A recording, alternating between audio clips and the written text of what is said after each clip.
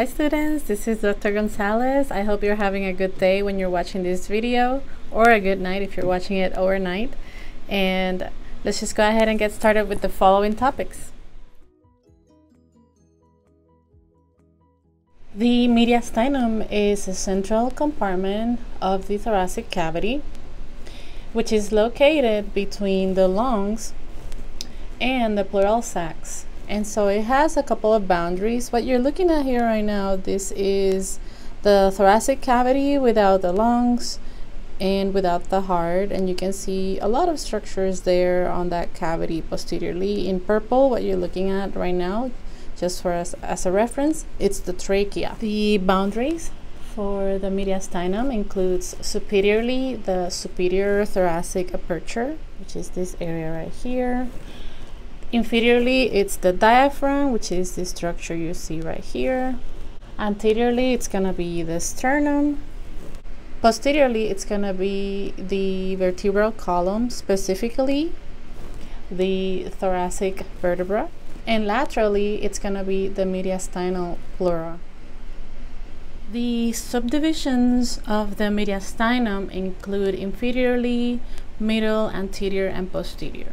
So in general, you're going to imagine a horizontal plane passing from the sternal angle, this is basically the sternal angle, to T4, T5 intervertebral disc around this point right here, or inferior border of the body of T4. And this divides the mediastinum into superior and inferior parts. Now, if you notice, just to give you a point of reference, this is going to be anterior on this drawing, and this is going to be posterior in this drawing, because you can see the vertebrae right here, and you can see the sternum over here. So the inferior mediastinum is further subdivided into anterior, middle, and posterior parts. So we're looking at this part right now. And the medial mediastinum, it's where we have the pericardial sac with its contents. The anterior mediastinum, it's located between the body of the sternum and the pericardial sac over here. And the posterior mediastinum, it's located between the pericardial sac and the vertebral columns, typically T5 to T12 over here. So let's take a look at the superior mediastinum in this picture. The superior mediastinum, as you can see, it's bounded anteriorly by the manubrium, which is this structure right here, and posteriorly by the upper four thoracic vertebrae. And this structure, or this area, I must say, contains the following structures: the thymus, or its remains, the large veins, such as the right and left brachiocephalic veins and the superior vena cava, also large arteries such as the aortic arch and its branches, the trachea, esophagus, thoracic duct, sympathetic trunks, and the vagus and phrenic nerves. In the inferior mediastinum, over here, this one, it's going to be bounded anteriorly by the body of the sternum, which is this represented by that area, and posteriorly by the lower athoracic vertebrae, right here.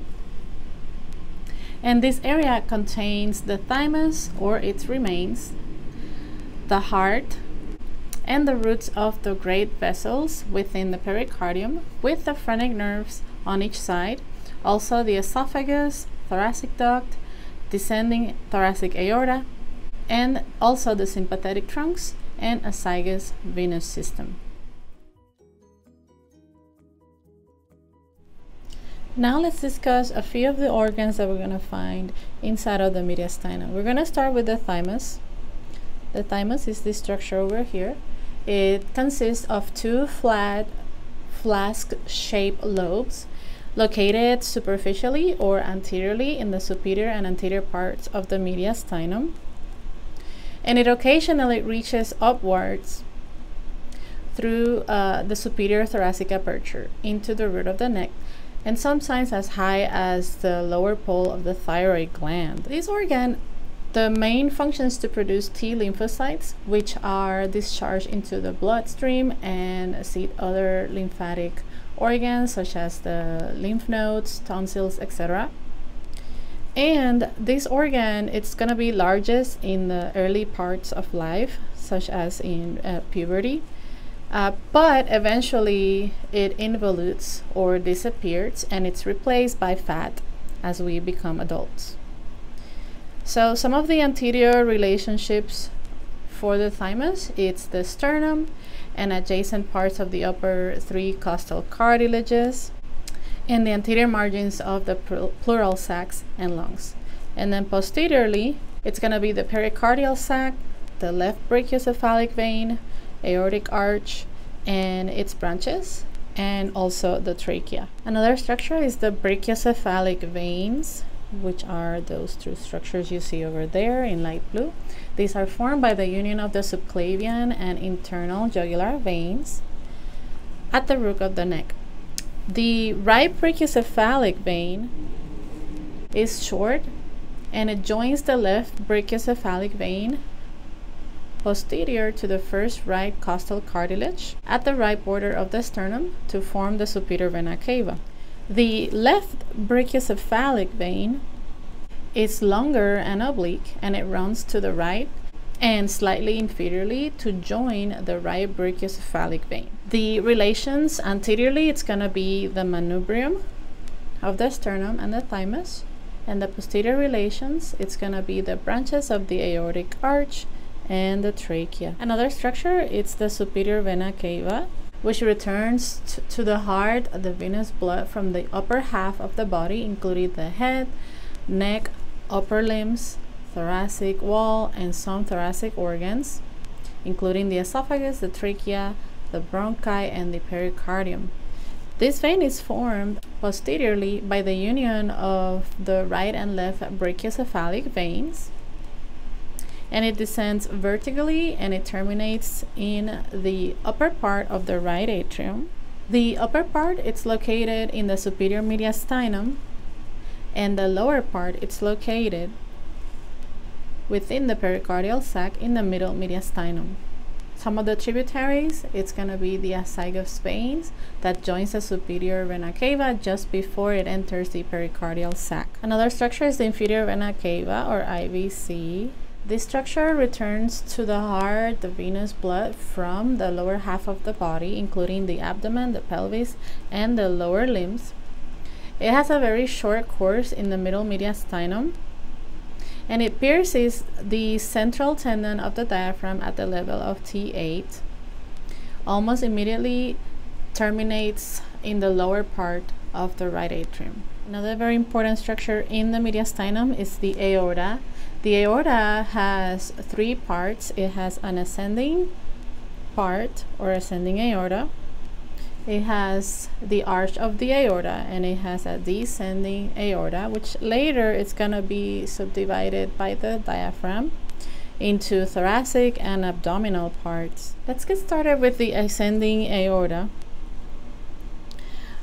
The ascending aorta begins at the aortic orifice of the left ventricle, and it runs, this is right here, your left part of the ventricle, and it runs superiorly, anteriorly, and to the right, and it terminates at the level of the sternal angle, where it becomes continuous with the aortic arch.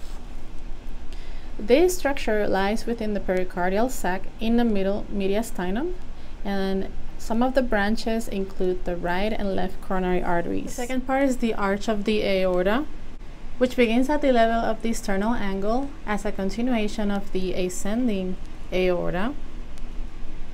It passes posteriorly and to the left, forming a superior convex arch that terminates on the left side at the level of T4, T5 intervertebral areas, or the lower border of the body of T4, where it becomes continuous with the descending thoracic aorta. This is located in the superior mediastinum, and it arches over the root of the left lung. It has 3 branches, as you can see right here.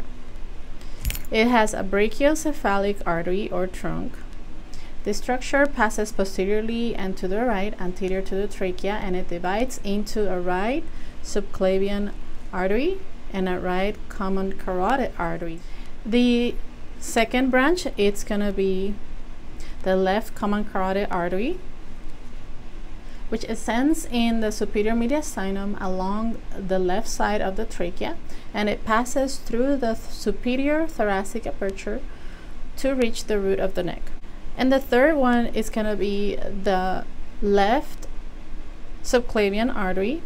This one ascends in the superior mediastinum along the left side of the trachea, and it passes through the superior thoracic aperture to reach the root of the neck, and it arches over the apex of the left lung and the first left rib towards the left upper limb. Another structure is called the ligamentum arteriosum, and this is a fibrous band that you can observe here in yellow. It's a fibrous band connecting the beginning of the left pulmonary artery to the lower surface of the aortic arch, and this is a remnant of a structure that we call ductus arteriosus.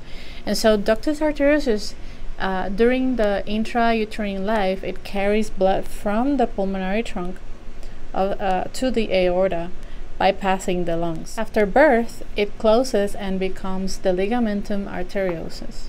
In some babies, there's a condition called patent ductus arteriosus, which is when the ductus arteriosus does not close after birth, and these carries blood from the aorta to the pulmonary trunk in a left to right shunt, non-cyanotic, and it causes pulmonary hypertension and hypertrophy of the right ventricle. Next is the descending thoracic aorta. This structure begins at the level of T4 or T5 intervertebral disc on the left side as a continuation of the aortic arch, and it passes inferiorly and slightly medially in the posterior mediastinum. At the level of T12, it passes through an aortic hiatus in the diaphragm, and it becomes continuous with the abdominal aorta. Some of the branches of the thoracic or descending thoracic aorta includes the posterior intercostal arteries for the lower 9 intercostal spaces, subcostal arteries that run along the border of the 12 ribs, the esophageal, bronchial, and pericardial branches, and the superior phrenic arteries that supply the posterior part of the superior surface of the diaphragm. And if you want to learn more about this information, check out this video that we have tagged over here. And that's it for today. I hope you have enjoyed, and I'll see you on the next one.